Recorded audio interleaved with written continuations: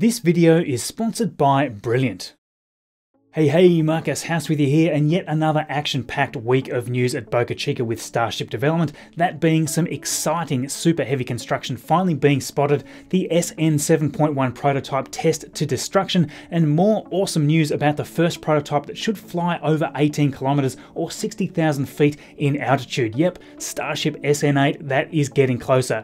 Along with that, some interesting news with Firefly Alpha, Relativity Space, and NASA. Okay, Neil, we can see you coming down the ladder now. A week packed full of action at SpaceX in Boca Chica, Texas. Last weekend kicked off with weather alerts due to Tropical Storm Beta in the Gulf of Mexico. With storm surge and tropical winds forecasted, the nose cones were brought inside one of the tents, and SN5 and SN6 took cover inside the yet-to-be-completed high bay, providing protection from the deteriorating weather conditions.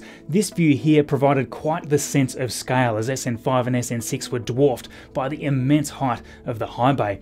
As it turns out, the path of the storm headed north towards Houston, meaning that Boca Chica was left unaffected and work resumed as normal, with the nose cones being brought back outside.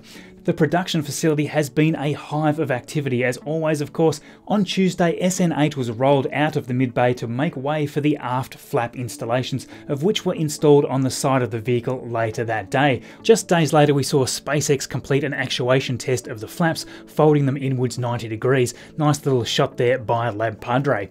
On this close-up of the flap here, we can see the attachment points on each end that connect the flap to the body of SN8, as well as the actuator in the middle. Fun fact, this moment happened almost exactly 1 year after Mark 1's flaps were installed. From Mark 1 to SN8 in just a year. How about that? Now all that's left now is nose cone stacking and forward flap installation. SN8 will be rolled to the pad in the coming days, and then a cryogenic nitrogen-proof test will be performed to verify the vehicle. If this test is successful, then according to Elon, SN8 will perform a static fire, check out another static fire, and then the moment we've all been waiting for, the 60,000 foot or 18 kilometer flight.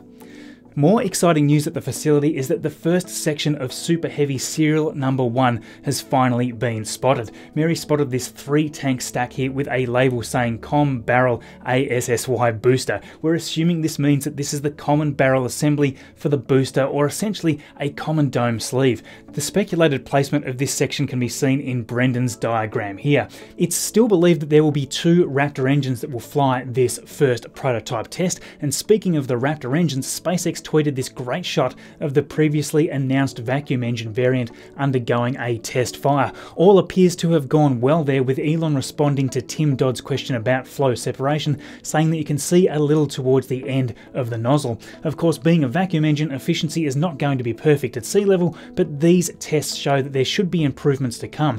Elon talked further about the possibility of increasing the area ratio given the 330 bar max demonstrated chamber pressure. That essentially means tweaking the ratio of the nozzle exit area versus the throat area of the engine. Now, Corey here has created a terrific animation of this first prototype test and how that may play out in the not too distant future. It's unbelievable to think that we may witness this soon. It's going to be super weird to see this massive booster do a test flight with nothing on top of it. Neopork here also created some beautiful artwork of some future components that we may soon see being assembled for such a booster prototype. Not sure if there will be a need for any grid fin controls for that first prototype flight if it is just a low altitude test, but they will certainly be used for higher altitude tests. So yes, it's great to see some activity going on with the super heavy booster there.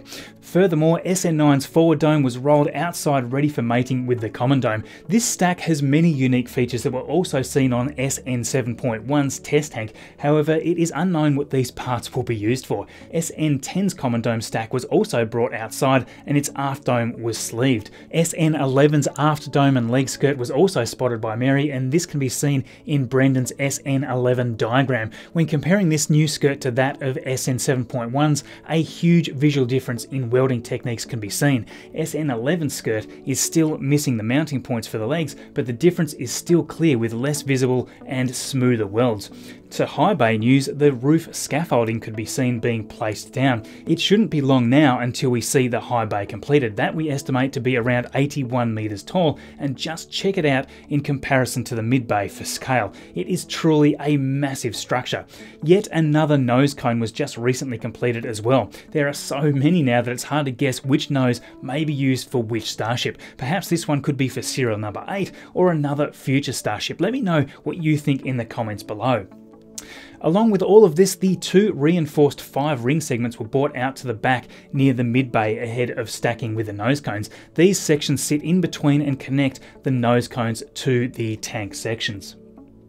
Now, Elon Musk revealed some information regarding Starship's landing. Neopork here tweeted a new render of the Starship landing and asked Elon if Starship aft flaps would stay folded after the flip maneuver. Elon responded saying most likely. All flaps will fold after landing to reduce wind tip over force. There may be some cases where flaps deployed help stability, such as changes in wind direction, in which case one or more flaps may be extended. He also replied again to say that better legs for Starship are coming. We had hints of that in the past, of course, but perhaps the new legs will be coming sooner than what we may think. Time will tell. Now, at the launch pad, the thrust simulator that was originally at Pad B for SN7.1 testing was moved to Pad A ahead of SN8's cryo test. Furthermore, ahead of SN7.1's test to destruction, the stand could be seen being anchored down with stainless steel coils to reduce the tip over factor seen with the SN7 pop. You gotta just love their high-tech approach to these sorts of problems. Each of those steel rolls there is around 10 metric tons, so SN7.1 was not going anywhere. In the end, of course, that all worked perfectly fine, as we witnessed just the other day after several attempts for a test to destruction throughout the week. Early Wednesday morning at 4:58 AM local time, SN7.1's end was finally sealed with that planned test to destruction, launching a massive plume of liquid nitrogen into the air. What an amazing sight yet again. As you can see here, the top of the tank itself seems to have let go, allowing that full pressure inside the tank to launch that liquid nitrogen skyward. Just check that out.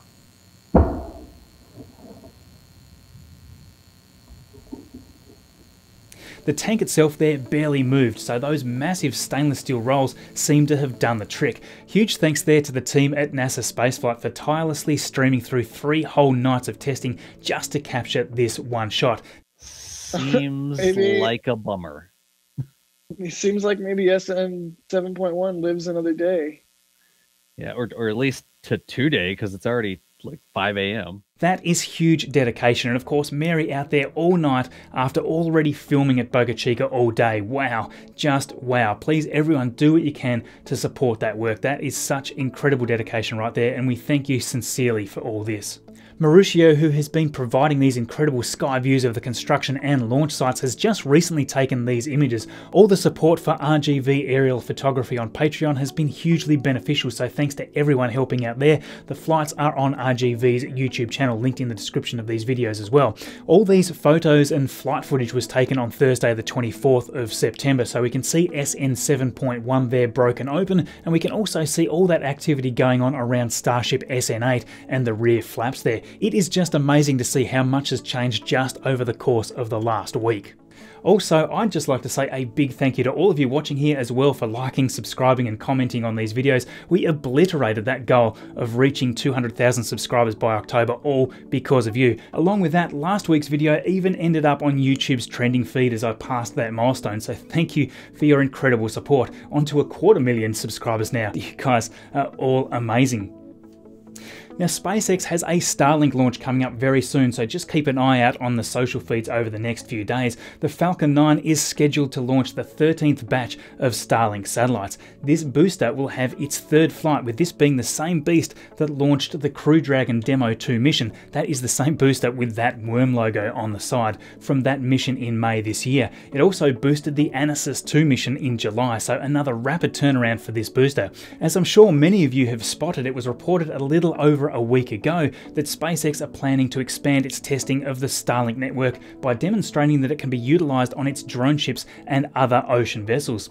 They had submitted a request for permission to test these user terminals on ships for a period of up to 2 years. The submitted FCC filing talks of deploying a total of 10 Earth stations on 10 vessels, which obviously includes the drone ships. So yes, we may well soon be seeing some clearer, uninterrupted landing footage, which would just be awesome. We were hoping to have seen that Starlink launch by now, of course, but there have been a number of delays on that. Some of those delays, I'm sure, are relating to the Delta IV Heavy, which has been postponed several times and is there sitting at the pad awaiting its next launch attempt. That should be coming in just days now. Likewise, we were hoping to have seen a launch of Blue Origin's New Shepard, but it's also been delayed several times from problems such as the announced power glitch. The last few weeks really have been filled with scrums, but it is likely going to turn into a busy upcoming week. Now, in other NASA-related news, it's been very cool continuing to watch the painting of NASA's massive 160-meter tall vehicle assembly building at NASA's Kennedy Space Center. And we've talked a lot about the new high bay at Boca Chica, which is only about half of that height. Look how massive that is, and then look at this. The VAB there is about double that height. Currently, the workers there are repainting the American flag on the massive iconic building, and it's a big job too. That flag is around 64 meters tall. Just one of the stars is apparently 2 meters wide, so yes, imagine having that job. It is an important job right now, of course, because crewed missions are finally launching again from the United States, as we witnessed with Crew Dragon's Demo 2 mission just months ago. And in October, we still have the Crew 1 mission coming up on SpaceX's Crew Dragon. Add to that the upcoming launches, hopefully next year, of the Space Launch System with Orion for Artemis, and there is a lot of reasons to make sure that the Space Center has had a good refresh. Now, speaking of Artemis, NASA published the Artemis plan to land the first woman and next man on the moon in 2024. Last week, there was a little confusion when Jim Bridenstine seemed to suggest that NASA were open to a more equatorial site for the 2024 touchdown. Not sure where exactly that was coming from, because the plan still says that in 2024, Artemis 3 will be humanity's return to the surface of the moon, landing the first astronauts on the lunar South Pole. Jim himself said during a teleconference on the 21st of September that they were indeed going to the South Pole. As mentioned in the plan, while NASA has not made a final decision to use the gateway for Artemis 3, Artemis 4 and beyond will send crew aboard Orion to dock to the gateway, where 2 crew members can stay aboard the spaceship in orbit while 2 go to the surface. It is really exciting watching all of this new enthusiasm from the public now that crew are launching from the United States once again. Crew 1, as far as we know, is still scheduled in for a launch around October 23rd. That is now less than a month away, and this is a huge mission expected to last 210 days. That will have the Crew Dragon return to Earth sometime around June in 2021. So, Relativity Space is a company I've not talked about in the past. This amazing team is attempting to build the first autonomous rocket factory and launch services for their customers. They are a 4-year-old startup launch provider with a rocket called SN1 with a lift capacity of around 1.25 metric tons, but there is a neat twist to this company's mode of operation. Relativity Space was founded at the start of 2016 by CEO Tim Ellis, who was a propulsion engineer at Blue Origin, along with co-founder and now executive advisor Jordan Noon, who worked at SpaceX on Crew Dragon, specifically around the Draco engines. These guys are seriously amazing at what they want to achieve and are already achieving, with the core of their business based on a 95% 3D metal printed launch vehicle here, which is the SN1. This is an awesome setup for such young visionaries. Claiming to have 100 times less parts than a typical rocket in its class, Relativity Space aims to eventually be able to create a launch vehicle from raw material to launch pad in, wait for it, just 60 days, with an approximate cost at this time of about $10 million per launch. The 3D metal printers were essentially invented in-house with the capability to now print a component up to 36 feet tall. It's amazing to watch the revolution in rocket design and manufacture. To put this in context, here is a photo from 1977 showing the machine of an injector for the Space Shuttle main engine. It took 2 years to make that. Relativity printed this type of part in 2 weeks. Just as another example of that, the Aeon 1 engine itself can be printed in 1 month, and it's got only 3 parts. With tanks tested to failure on many occasions and at least 13 engine versions test fired over 300 times, the ability to 3D print these components, and more importantly right now, prove that printed components work, leaves no doubt that this is going to help change the industry.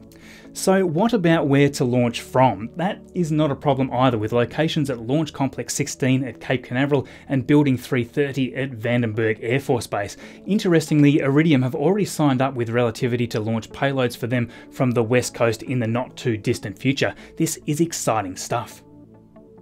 Over to some interesting updates now from Firefly Aerospace. With a suite of future launch options to choose from, customers looking for a price competitive launch provider will be spoilt for choice, and Firefly is one of them for sure. We'll talk more about that shortly, but real quick, this video is sponsored by Brilliant, who have been incredible supporters of the channel here. In the current age of amazing online content, it's no surprise that people are taking the lead in their own learning instead of using outdated and inefficient forms of education. For those out there looking around for engaging online math and science resources, certainly check out the offering here with Brilliant. If you're a student looking to push ahead, or a professional that wants to catch up on the latest topics, or someone that just wants to learn how the universe ticks, you are going to love this. Every time I revisit the courses here, I find some amazing topics I didn't even realize that I wanted to know more about. Before long, I'm knee deep in a topic that takes me down a rabbit hole of new information to uncover. Just take this new course on knowledge and uncertainty. This gives you mathematical tools for dealing with the huge flood of information in our lives. When you think about it, there is just uncertainty everywhere. This material takes you through topics such as entropy, compression, and information theory, but in an accessible way without calculations getting in the way. The emphasis here is on applying these ideas to deal with any uncertainty in your life. To give it a try and at the same time support us here on the channel, head to brilliant.org/MarcusHouse. The first 200 people will get 20% off the first year of Brilliant Premium. You can head there from the link in the description below. So yes, Firefly Aerospace has some interesting upcoming launch options such as Firefly Alpha, which will be aiming for bi-monthly launches. This is a small satellite launch vehicle with the ability to lift 1 metric ton to low Earth orbit, or 630 kilograms to a 500 kilometer sun synchronous orbit, and this will also be capable of catering for rideshare customers as well. Firefly Beta, while modelled on Alpha, was to be a 2.5 stage option as shown here, with the capability to lift 4 metric tons to a 200 kilometer low Earth orbit, as well as being able to send payloads into a geosynchronous transfer orbit. Now I say was, as there has been a recent change of plans. In late 2019, Firefly and Aerojet Rocketdyne entered into a strategic partnership with Beta, now planned to be a single core launch vehicle provided by an AR1 engine. Now this engine is capable of producing around 226 metric tons or 500,000 pounds of force at sea level, giving the Beta design the ability to almost double the lift capacity at 8 metric tons into a low Earth orbit. At least the AR1 engine now has a confirmed customer as well, as it was originally meant to power United Launch Alliance's Vulcan rocket. That changed of course, with the Vulcan now planning to use Blue Origin's B4 engines on the first stage. It is good to know that the AR1 is still hanging in there with Firefly Aerospace. Longer term, it's interesting looking at future designs such as the largely reusable vehicle named Firefly Gamma. That is planned to be a 75% reusable vehicle with air or ground launch capability, and also the ability to land on an airport runway. Now just back to Alpha for a moment, because we saw a test of the first stage this past week. Powered by 4 Reaver engines, a first flight is clearly not too far off with this nice 35-second burn test demonstration. With plenty of thrust vector movement here, this little baby can sure pack a punch. It has an overall length of 95 feet and the engines can belt out 165,000 pounds of thrust. This rocket company based in Texas began working on a privately developed liquid-fueled rocket, and they are well on their way now. There really is some super impressive work going on there. Now, big thanks to the wonderful patrons listed here. There is no way that we could continue creating content at this frequency and length without you. That valuable support there just helps us to increase the time we can spend, and that is all thanks to the growing list of names we can see right there. It is a real team effort at this point, and all that assistance helps the whole crew. So if you like what we're doing and would like to join our awesome patrons here, head to patreon.com/MarcusHouse. That gives you access to interact with me more directly via the linked roles on our Discord server. You can have earlier access list of videos to watch before anyone else, and you can also have your names listed right here like all of these other incredible people. Just as importantly though, for everyone watching, simply subscribing, liking, sharing and commenting makes a massive difference. If you love following the space industry, just sharing this information to family and friends helps create a fundamental shift in everyone's perspective. We all want to see that passion grow worldwide as we get closer to once again exploring the moon and soon Mars with boots on the ground. It is you guys helping to drive this global passion forward. Share some love as well for the team behind the channel. If you're interested in these topics and would like to be a part of all this, follow me on Twitter and please do get in touch. In the tile in the bottom left today, we have my video last week talking about Starship serial number 8, updates with Dynetics and their prototypes for the human landing system, and the launch failure of Astra's rocket. In the top right is my latest video, and in the bottom right, content that YouTube has selected from my channel just for you. Thank you everyone for watching, and we'll see you all in the next video.